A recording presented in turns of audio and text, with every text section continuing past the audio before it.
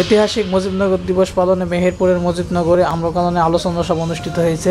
1971 সালের এই দিনে তৎকালীন আম্রকাননে বাংলাদেশের প্রথম সরকারের মন্ত্রী, অস্থায়ী রাষ্ট্রপতি ও মন্ত্রী পরিষদের সদস্যগণ শপথ গ্রহণ করেছিলেন। প্রতি বছরের ন্যায় এবারও মুক্তিযোদ্ধা বিষয়ক মন্ত্রণালয় ও মেহেরপুর জেলা প্রশাসনের উদ্যোগে মুজিবনগর আম্রকাননের নানা আয়োজনের মধ্য দিয়ে দিনটি যথাযথভাবে পালিত হয়েছে। আলোচনা সভা অনুষ্ঠানে সভাপতিত্ব করেন গৃহ ও গণপূর্ত মন্ত্রণালয়ের স্থায়ী কমিটির সভাপতি ইঞ্জিনিয়ার মোশাররফ হোসেন। প্রধান অতিথি হিসেবে মঞ্চে আসন গ্রহণ করেন বাংলাদেশ আওয়ামী লীগের উপদেষ্টা মণ্ডলীর সদস্য আমির হোসেন আমু। অনুষ্ঠানে অতিথি হিসেবে উপস্থিত ছিলেন আওয়ামী লীগের ভারপ্রাপ্ত সাধারণ সম্পাদক ব-উল-আলম হানিফ।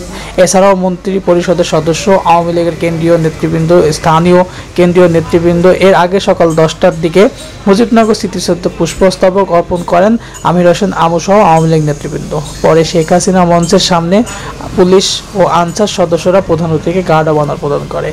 পুলিশ, আনসার, গাইড ও ছাত্রছাত্রীরা কুচকাওয়াজ শেষে মঞ্চে আসন গ্রহণ পর্ব শুরু হয়।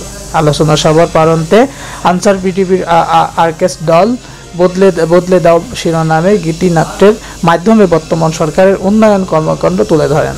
এদিকে মুজিবনগর দিবস সফল করতে স্থানীয় ছাড়াও বিভিন্ন জেলার মানুষ উপস্থিত হয়েছেন। এর আগে সূর্যোদয়ের সাথে সাথে মুজিবনগর স্মৃতিসৌধে জাতীয় পতাকা উত্তোলনের মধ্য দিয়ে দিনের কর্মসূচি শুরু হয়।